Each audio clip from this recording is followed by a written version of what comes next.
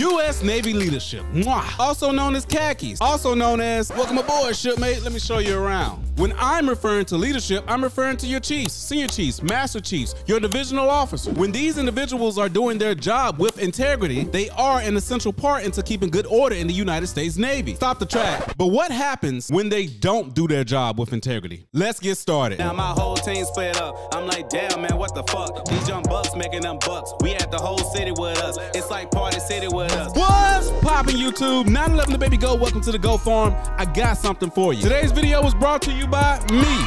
But normally I find myself making content based off of the questions that you guys ask me in the comment section. So if in the future you would like to see a video based off a question that you may have, make sure to ask me in the comment section below after you've liked this video and subscribed to the channel. Chiefs, officers, and the bullshit that they do. 5 things that I want to warn you guys about that you're likely to experience if you join the Navy. Quick disclaimer, because you know I gotta watch my ass. This does not apply to every khaki in the Navy. This applies to the khakis that it applies to. Now fuck them disclaimers. Let's get started with number 1. They often abuse power. Harpening back to that joke I made at the beginning of this video, it's very common for E7s and above to be fucking E1s and E2s that just joined the Navy. That's right, if your little girl just joined the Navy, there's a pretty good chance she might be getting her ass clapped by a chief right now. Or above, depending on how hot she is. Oh, no.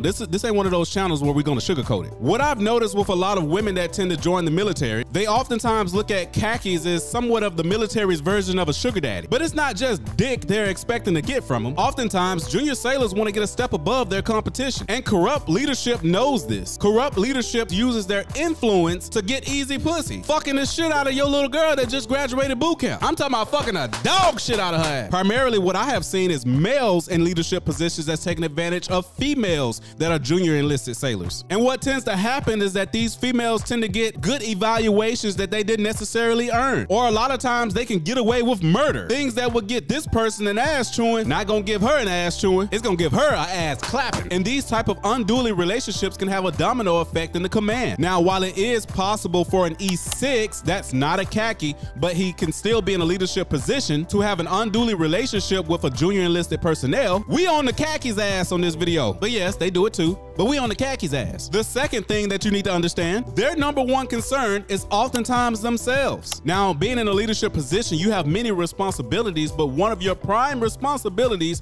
are the people that's underneath you. Oh, but don't get it confused. Their number 1 concern more often than not is their goddamn selves. Now, with you being new to the Navy, they'll oftentimes talk a good game. Hey, if anything happened, make sure to call me. That way, you know, if it has to go up to the captain, I can defend you. If you get caught if you drinking and driving, make sure to call me first. Or if you get arrested, make sure to let me know. That way I can kind of block some of the attacks that's gonna be coming your way. Bullshit. Most of the time, they not fucking concerned about you. They're concerned about, you remember what I did earlier?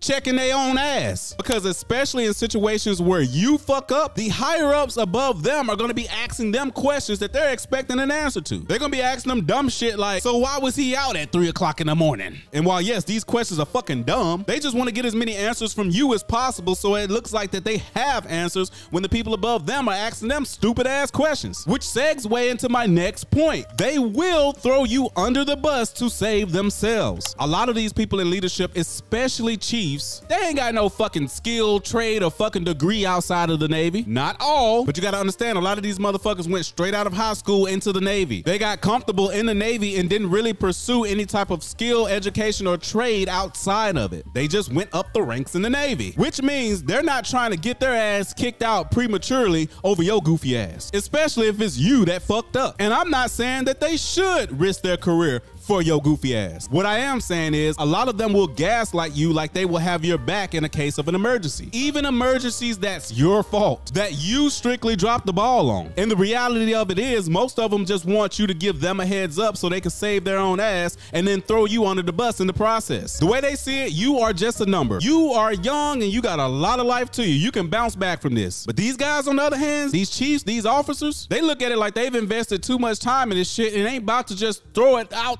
in the fucking gutter for you. They'll never tell you that though.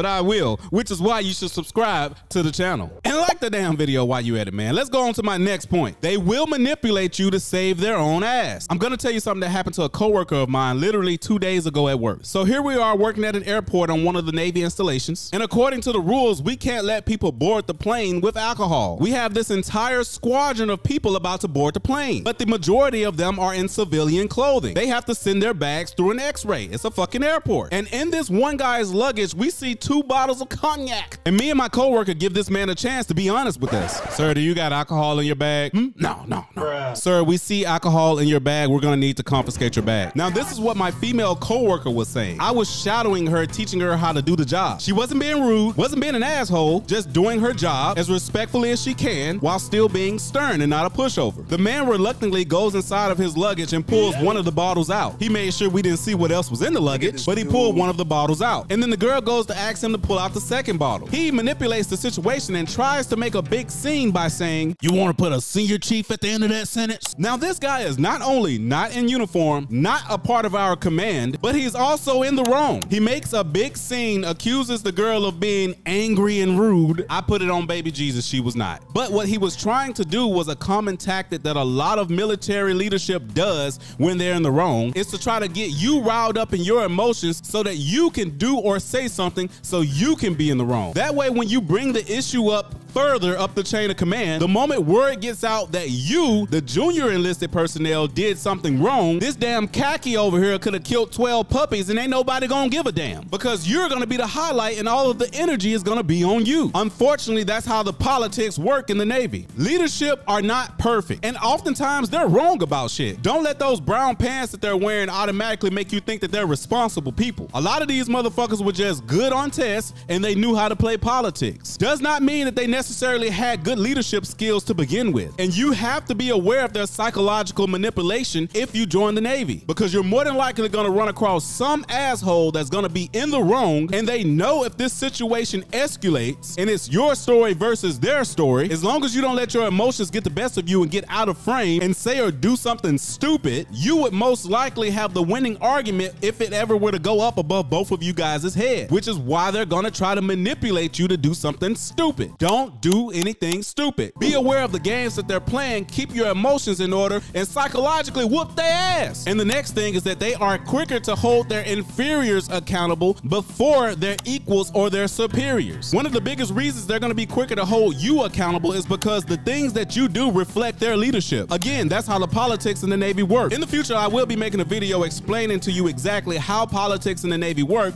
so make sure to subscribe to the channel and look out for that. But if you do something dumb in the Navy, it's not you just did something dumb. Big Navy is going to look at the people that's wearing khaki pants and be like, why did your sailor just do something dumb? In other words, you didn't just do something stupid. Your leadership did something stupid too. But I also want to give you the insight that when it comes to their equals, their fellow chiefs, and especially their superiors, their senior chiefs, master chiefs, their officers, and by the way, this applies for officers too. Don't think for a second that officers are just angels. The only reason that I've been gravitating more towards chiefs in this conversation is because chiefs more directly work with enlisted personnel in the Navy, while the officers just smile and wave like the goddamn penguins of Madagascar. They tend to not be as hands-on as chiefs are. They don't feel like they're as responsible for their equals and definitely not their superiors. Even though we should all be holding each other accountable to our duties and responsibilities, the way that I've seen it in the Navy, respect goes up and accountability goes down. Typically, the people that get held accountable the most are the people that's beneath you. People rarely hold their equals and superiors accountable. People oftentimes show more respect towards their equals and their superiors, while disrespect is common to go for their inferiors. Is that fucked up? Yes, but I'd be lying to you if I said that wasn't the normal in the Navy. And one thing I'm not gonna do on this channel is lie to you. I know a lot of this can sound negative, but I just want to be honest with you guys. If you're not sure whether or not you want to join the Navy, be sure to watch this video. It'll give you the 3 clues on whether or not the United States Navy is for you. 9/11 the baby go. Thank you guys so much for joining the Go Forum. Be sure to drop down in the comment section and let me know what you would like to see next, or let me know one thing that you think I missed on this list. I'll see you guys on the next video. Peace.